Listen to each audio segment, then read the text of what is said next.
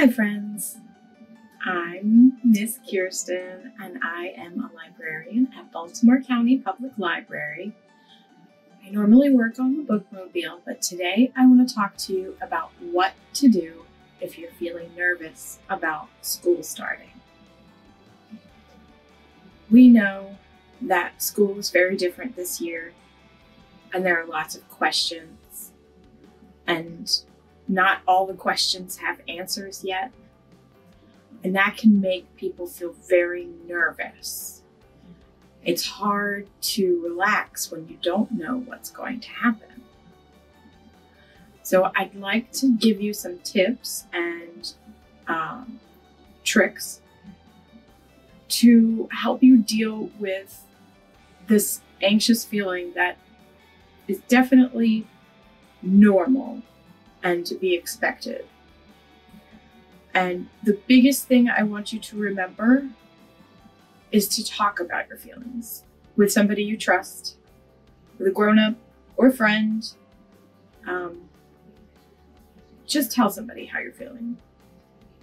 It's really important because people can't help you if they don't know what's wrong.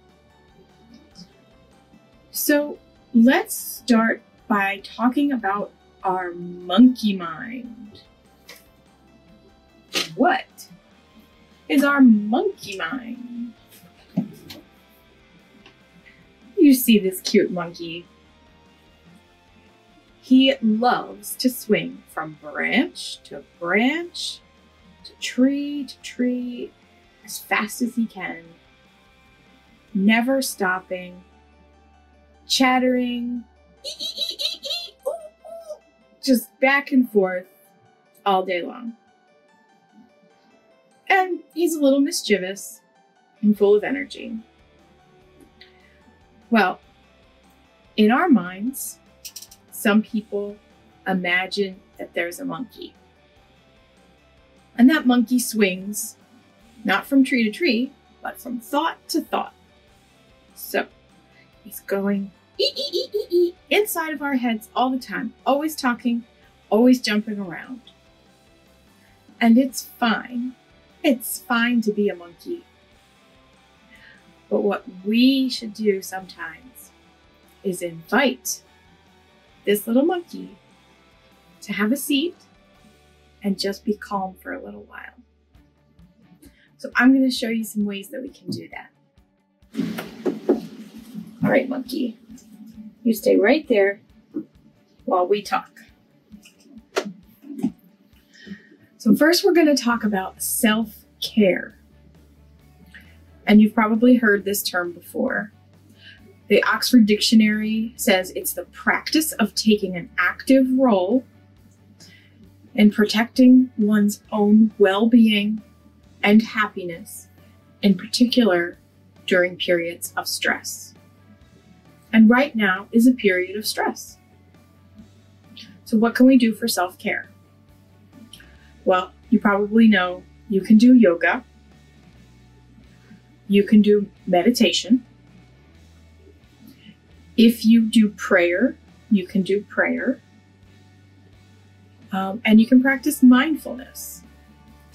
Mindfulness, again from the Oxford Dictionary, is a mental state achieved by focusing one's awareness on the present moment, while calmly acknowledging and accepting one's feelings, thoughts, and bodily sensations. So just being aware of how you feel and accepting it.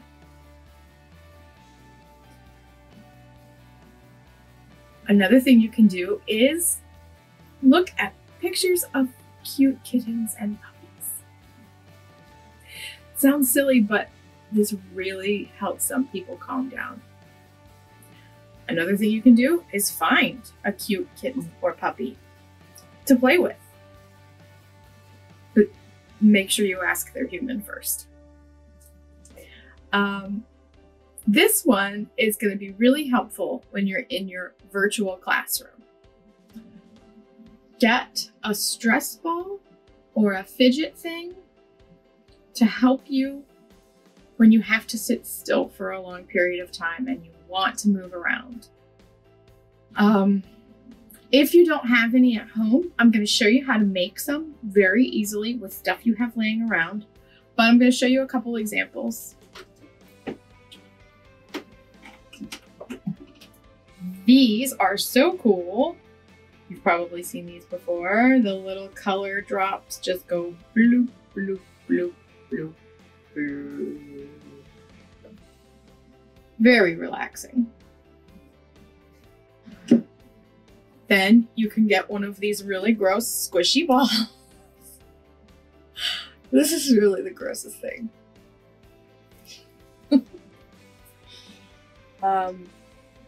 These are cool. It's just like a finger trap, but it's sealed on the ends and there's a marble inside and you can just squish the marble back and forth. This doesn't even make any noise. Nobody would even know if you're on your, in your classroom and you're just like, do, do, do, do, do. Nobody would even notice. This one I love. It's a cute little pea pod. What's inside? Oh, wait. Oh, it's a pea. I got a kick out of this one. And then there's two little peas too. And you could just do this all day long. I will probably do it all day long. So those are just some fidget things that you can play with when you're feeling nervous. There are some other things like worry dolls. Cute little dolls that you can tell each of them one thing you're worried about.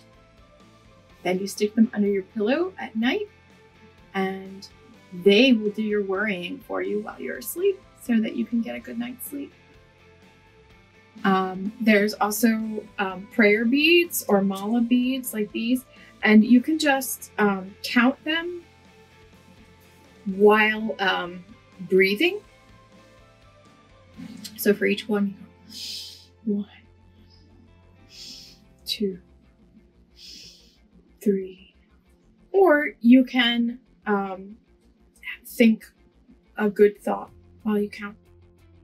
Whatever helps. If your teacher gives you a stretch break, make sure you get up and stretch. Even if you don't feel like you need to. It's good for your body, but also good for your mind to just take a breath. Make sure you are doing enjoyable activities. So, you know, you gotta do school, but also do some fun things. Make sure you're just having a good time when you can. Use social media in healthy ways.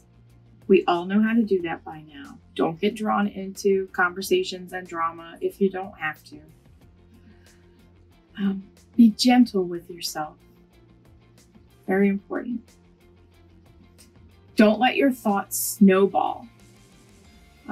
So this means you have a small snowball and it's just one little worry, like I won't get my assignment done on time. But that makes you nervous. So you have another nervous thought on top of it. So the snowball gets bigger. I won't have time to hang out with my friends because I'll have to work on that assignment.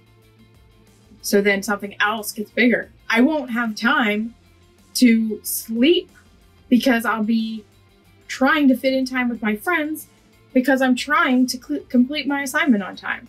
And then the snowball just keeps getting bigger and bigger and bigger until you have a huge pile of snow and you don't know what to do with it. There's nothing you can do because there's so much. So the best thing you can do is to deal with one thing at a time. Just one small step at a time.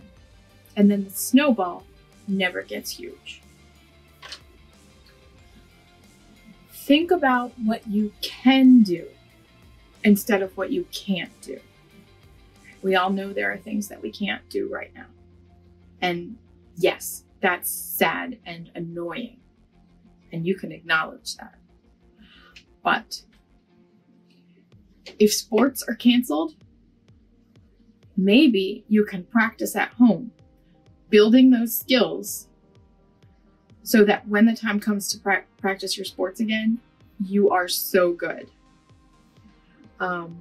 If music class is canceled, practice at home as much as you'd like to.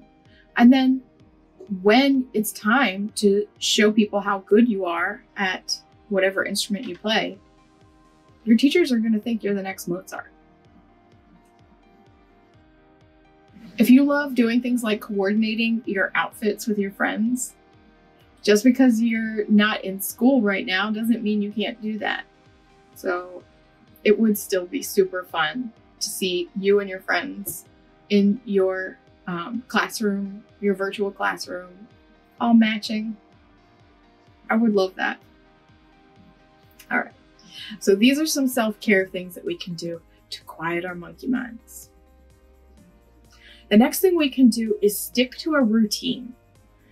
It's really important for your well-being to make sure that you know what's going to happen every day.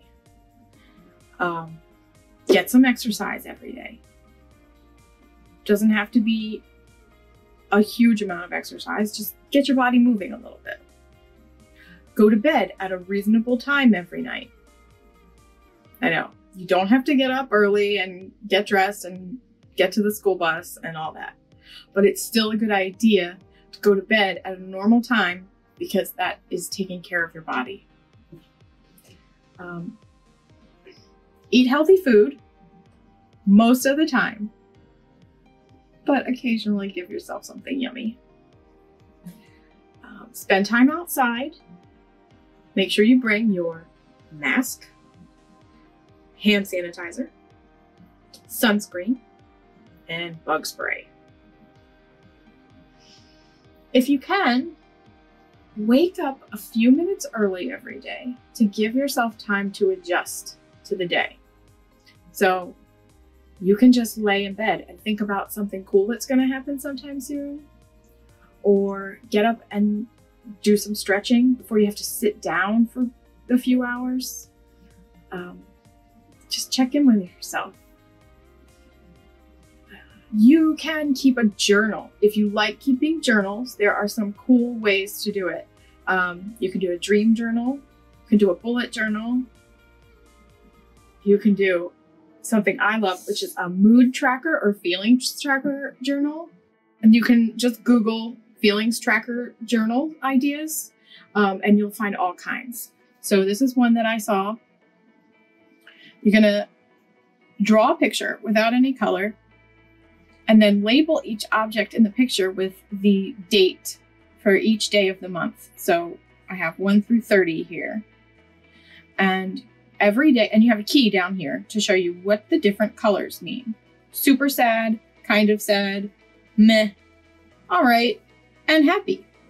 So each day, at the end of the day, you will color in. Okay, so on the first day of the month, I was feeling super sad. On the second day of the month, I was also feeling super sad. On the third day, I felt a little bit better. Fourth day, I was really happy. And so on, until at the end of the month, you have a beautiful picture of how you were feeling throughout the month. So this is one example. This one's a little bit simpler. It's really just some circles, and you make whatever kind of face you're feeling inside. This one I really like. It's raindrops. Again, you have your key at the bottom to tell you what the different colors mean. So there's all different kinds of these. Really easy to make or just print out. Okay. So that was keeping a routine. Next, social issues. All right. So sometimes people don't like being on camera. You're going to spend a lot of time on camera, right? In your classrooms. So in order to feel better about that, just practice. You can practice with someone in your house if you both have devices where you can, do a Zoom meeting or Facebook Messenger or something like that. You could do it with friends. You can even try doing it with your dog. Your dog might care about what you have to say. And you could do it with yourself. You could just watch yourself in your camera and see how you look when you're talking, so you know what you look like to other people. All right, so it's been hard to maintain friendships through this whole process, but now that you're going to be in school again, you might want to work on maintaining those friendships and making new friends also through safe activities and virtual meetups. So play games online, safe outdoor activities, things like that. Okay, this is really important. Tell your friends how you're feeling. They are probably feeling the same way, or at least some of the same things you're feeling, even if they don't want to talk about it. So don't force them to talk about it. Just know that they're probably feeling the same way, because we're all going through this together, aren't we?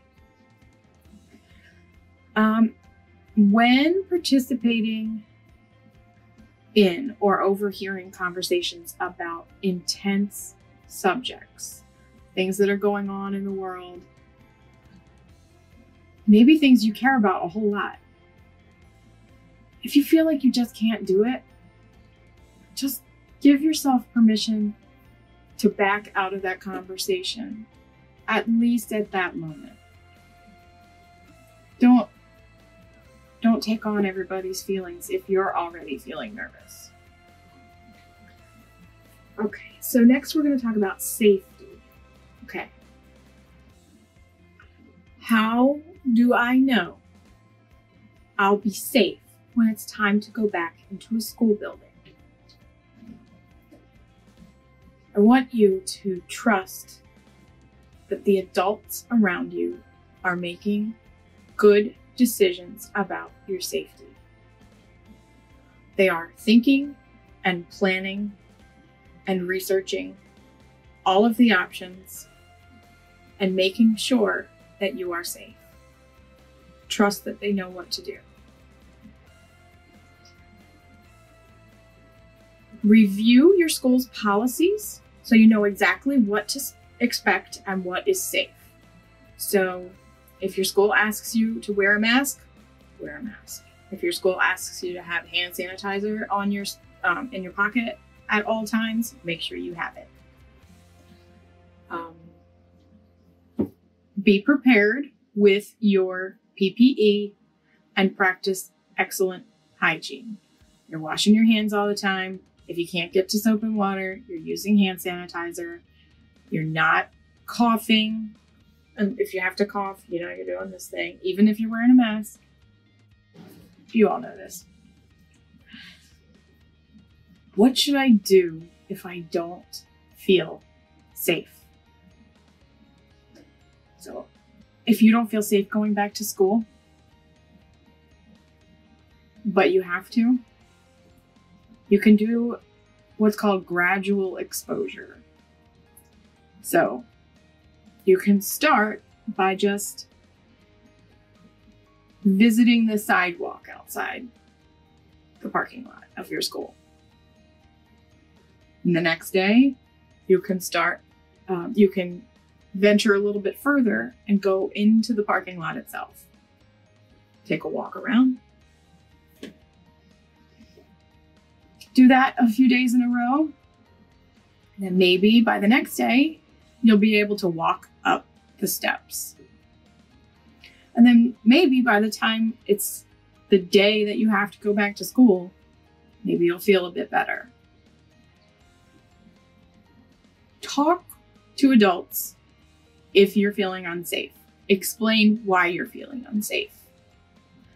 They may be able to help you. And explore your options.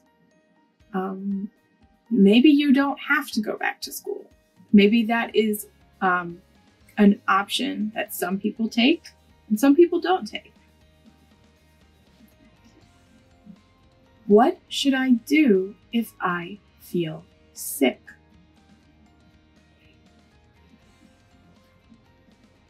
Don't panic.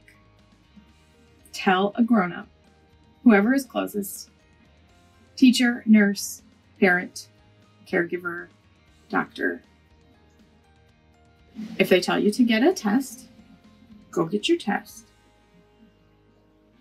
If they tell you to self-isolate. Make sure you get plenty of rest and water. And just try to relax until you're better. There are lots of reasons why you might be feeling sick. So you just get through it. Remember, tell people how you are feeling. Another thing we want to do is maintain interests. So probably over the summer, through quarantine, you weren't able to do a lot of the things that you're interested in. You weren't able to participate in a lot of activities.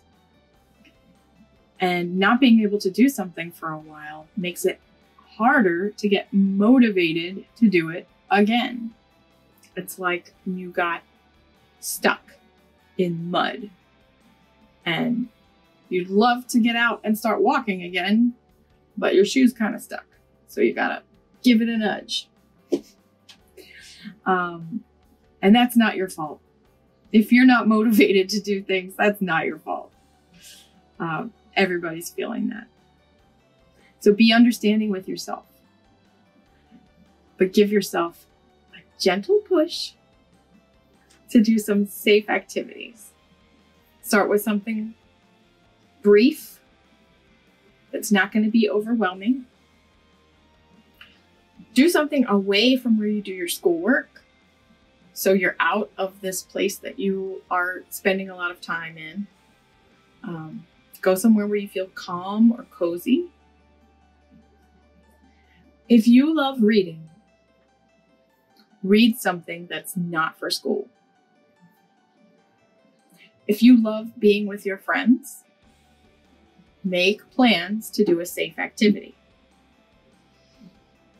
If you love making things, gather all of your supplies ahead of time so that when you have a free moment, you can just go and get started. If you love gaming, work time into your schedule to play online with your friends. If you love music, find your earbuds wherever you left them and listen to music while you're studying. And finally, there are some books that can help you get through your anxiety as well. If you go to our website, bcpl.info,